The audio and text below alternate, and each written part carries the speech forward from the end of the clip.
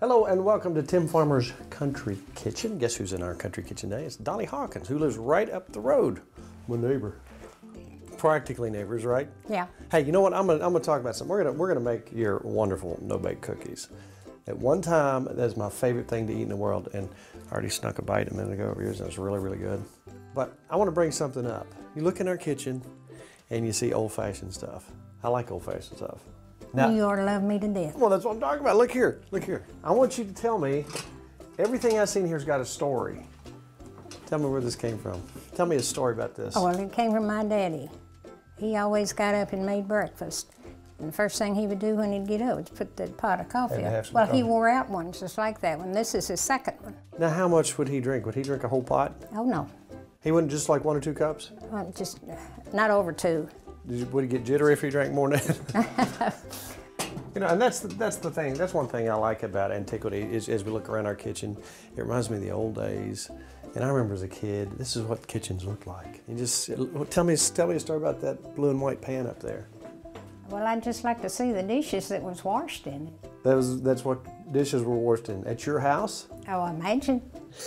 So a lot of dishes. I was.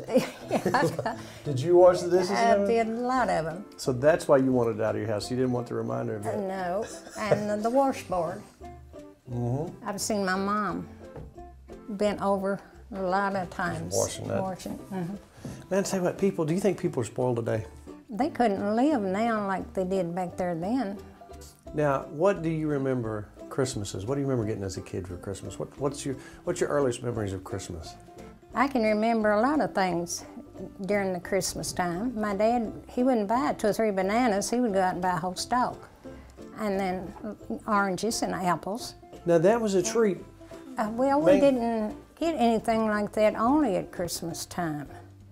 And at Christmas, why, we'd put out our pans. Instead of stockings, we had just a pan that you put out.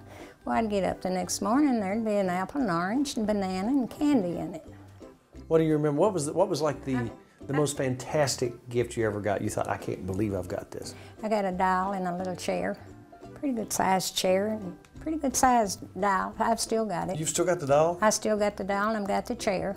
You appreciated things back there then because you didn't get them all every day of the week. All right, now, look what's staring at me over there.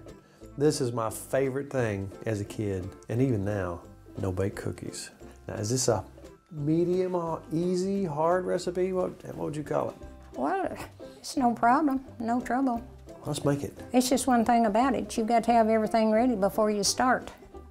Have it all laid out in front of you? Yes. I need a stick of butter. That's a good way to start anything. Do you remember shaking up butter as a kid? Or churning butter? Tell me about it. Had to shake a jar till you shook your brains out. 2 cups of sugar. All right. I like where you already measured out. All right. And your half a cup you of milk. milk. This on yet?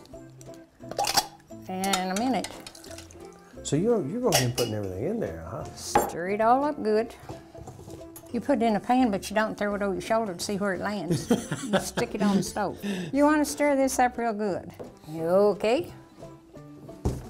You want to have Aha. 3 cups of oats. All right. And the way I do it, I put 2 spoons of cocoa in with the oats. So I just use 2 of these. You can put as much cocoa as you want in it, but I usually come up with that. Add your other cup. Oh, it does better if you mix your chocolate. Get one in the middle there. Yeah. You mix it all up together. Now you got to have your half a cup of peanut butter.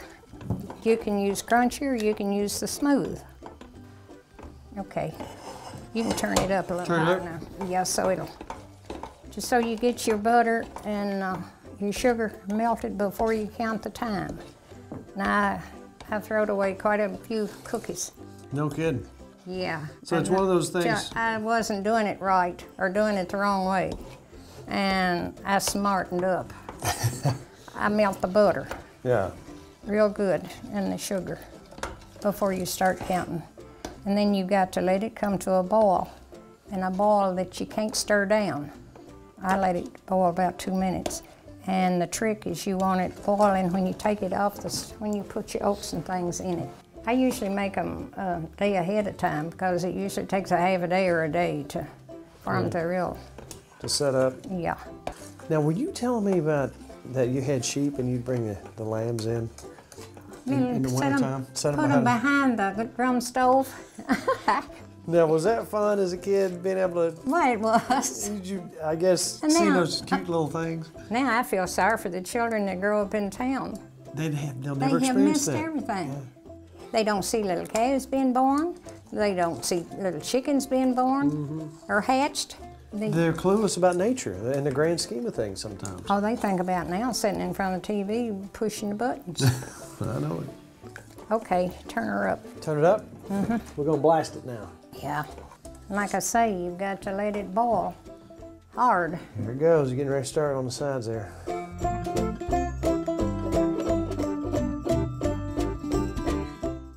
Did you turn your heat out? Turn it off?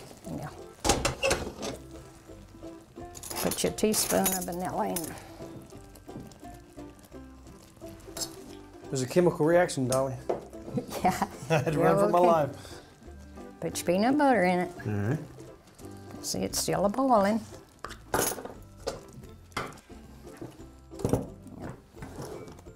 Throw your oats in.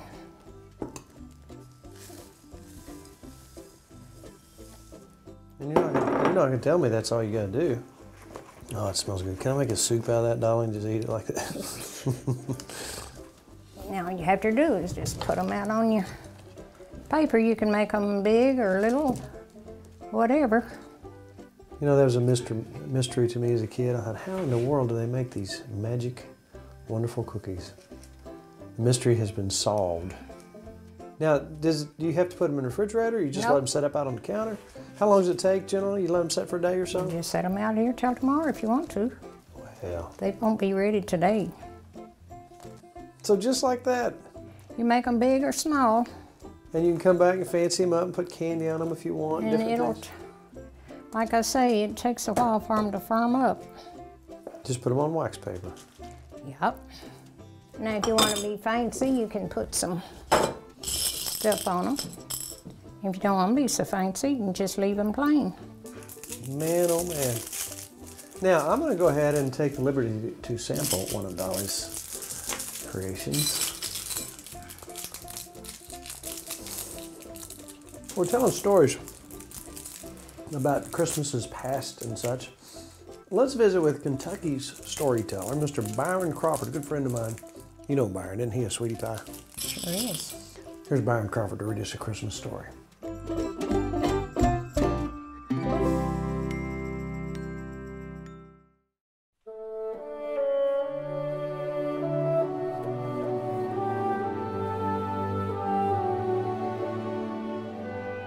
Back in 1897, an 8-year-old girl in New York wrote to the New York Sun, the editor of the New York Sun newspaper, and asked this question: "Dear editor, I am 8 years old. Some of my little friends say there is no Santa Claus. Papa says if you see it in the sun, it's so. Please tell me the truth. Is there a Santa Claus? Virginia O'Hanlon, 115 West 95th Street." Here's what the editor wrote back. "Virginia, your little friends are wrong. They have been affected by the skepticism of a skeptical age. They do not believe except what they see. They think that nothing can be which is not comprehensible by their little minds. All minds, Virginia, whether they be men's or children's, are little. In this great universe of ours, man is a mere insect, an ant in his intellect, as compared with the boundless world about him, as measured by the intelligence capable of grasping the whole of truth and knowledge. Yes, Virginia, there is a Santa Claus. He exists as certainly as love and generosity and devotion exist, and you know that they abound and give to your life its highest beauty and joy. Alas, how dreary would be the world if there were no Santa Claus. It would be as dreary as if there were no Virginias. There would be no childlike faith then, no poetry, no romance to make tolerable this existence. We should have no enjoyment except in sense and sight. The eternal light with which childhood fills the world would be extinguished. Not believe in Santa Claus?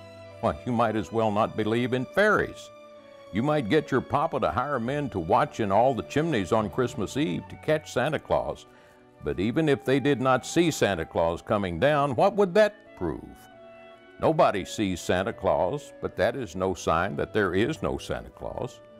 The most real things in the world are those that neither children nor men can see. Did you ever see fairies dancing on the lawn? Of course not.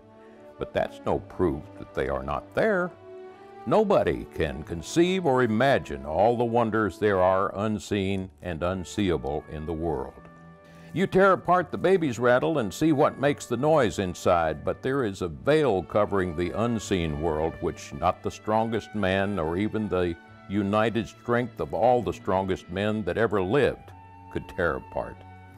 Only faith, fancy, poetry, love, romance can push aside that curtain and view and picture the supernal beauty and glory beyond. Is it all real? Ah, Virginia, in all the world there is nothing else real and abiding. No Santa Claus?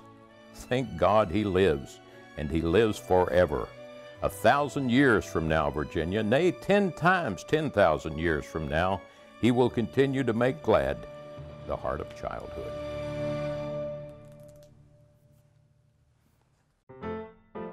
So there are the no-bake cookies setting up, getting gloriously yummy. And you have, what's the name of this next recipe we're going to do? It's a pretzel salad. Pretzel salad. We're going to do pretzel salad with Dollie here in a minute. But first up, here's Frontier.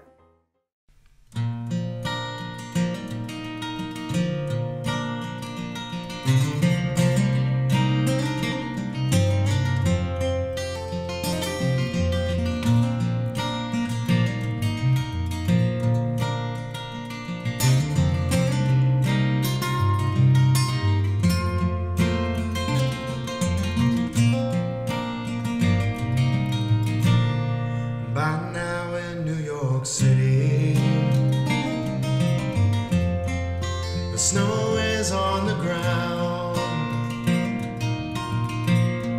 and out in California, the sunshine's falling down, and maybe down in Memphis, Graceland's all the lights. Georgia, there's peace on earth tonight. Christmas in Dixie, it's snowing in the pines. Merry Christmas from Dixie to everyone tonight. It's windy in Chicago, the kids are out of school, there's magic in Motown, the city's on the move, from Jackson, Mississippi, Charlotte, Caroline, and all across the nation. It's a peaceful Christmas time. Christmas in Dixie, it's snowing in the pines. Merry Christmas from Dixie to everyone tonight. Christmas in Dixie, it's snowing in the pines. Merry Christmas from Dixie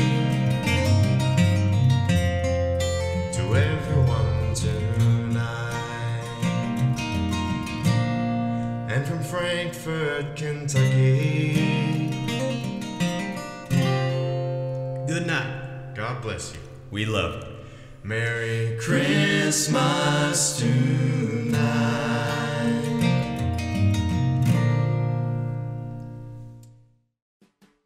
Now recently we had the grandkids to visit. Now we mess around down the house and we had to make some chili, and I had some wonderful helpers.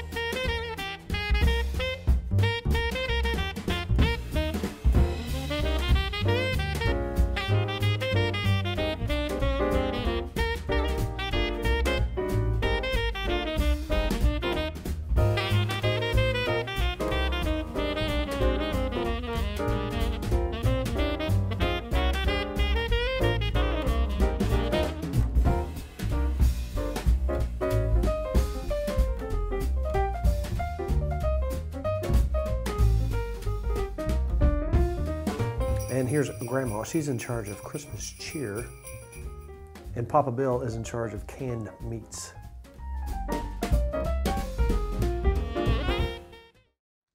Dollie is ready for recipe number 2. And this is? Pretzel salad. I've never heard of pretzel salad, but I'm dying to try it. You might not like it. Oh, I would guarantee I'll like it. You made it, so it's got to be good. To start out with, like I say, I make them a day ahead. Mm-hmm. So they'll be nice and cold. And when you crush them up, you just hit them 2 or 3 times like that and turn them over. That'll make a cupful. That's about, I use about 30 bite-sized pretzels. Okay. And then you heat your oven to 400. Then you use a stick of butter and you use a half a cup of sugar. Of course, melt your butter and your sugar together. And then you pour it in a pan, something like that, with sides to it. Right. And you bake it for 7 minutes. And then after your 7 minutes, put them in a platter or something like that to cool out. Right. Let them spread it out real good so they'll cool. But make sure you stir them up several times so they won't stick together. And then you get ready for your salad. You use your cream cheese, softened already. I can tell you've done this before. You're thinking a step ahead of the game. Every time I'm invited out to dinner or something, Aunt Dollie's got to take a pretzel salad and oatmeal cookies. So you stir this up real good. All right. You want it real soft. Put your half a cup of sugar in it, which I've already measured out. Now, the trick to it, you've got to stir that sugar real good in that cheese. So now you put your Cool Whip in. A whole thing of Cool Whip. It's Christmas time. We do what we want. Sugar, butter. We gotta have a break from healthy eating every now and then, right, Dollie? That's for sure. It's Christmas. You won't tell on me? I won't tell on you. Okay. Oh, that smells good. You got to stir this all up good.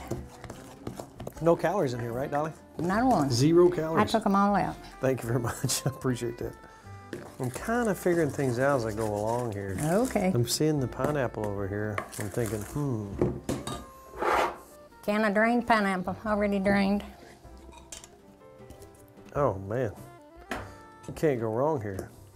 See, there's the health food that you just put in there. That's our fruit for the day, right? Yeah. That cancels out the calories of the other stuff. Yeah. That's the way I understand it. And it goes together pretty quick. Here's your good stuff. Your buttered up, sugared up pretzels. See, they're not stuck together. Exactly. You can break them up as long as, you know, as big or as little as you want them. That gives you a little crunch in there. Yeah. That's the Along with whole the idea pineapple. of baking them. Now, do you let that set, or is it just good to go as soon as you get it done? You can eat it just as soon as I put it in a bowl. And I probably will. Man, you talk about quick. I mean, that came together real quick, but it really has a rich look and smell to it. Somebody's going to think you spent a lot of time on that, Dolly. Yeah, just don't tell them any different. I won't tell them a word. Just let them think I suffered fixing all this. All right, I'm going to try it. Have I got anything in my beard, Dolly? Oh my goodness. Those pineapples are popping out of there now. The cream cheese. You think it's all whipped cream, then you get some of the cream cheese in there, and the crunchy, and the pretzels. You know what? What? All right. If I had to choose between the two, I can't. Okay. That used to be my favorite, now those are my two favorites. You know what? This has been a wonderful Christmas season. We so enjoyed you coming out and sharing your secrets with us. And by the way, it's a good time to talk about Facebook page. Check out our Facebook page and like it, Tim Farmer's Country Kitchen. Also check out timfarmerscountrykitchen.com for some shows you might have missed. You know what? That was a most excellent Christmas treat, both of them. Thank you so much. I thank the landowner for being here. We thank you for coming out. This is Dolly, our new favorite dessert chef. You know what? It's all about good times, good friends, and good eats, and we wish you and yours a Merry Christmas and a Happy New Year.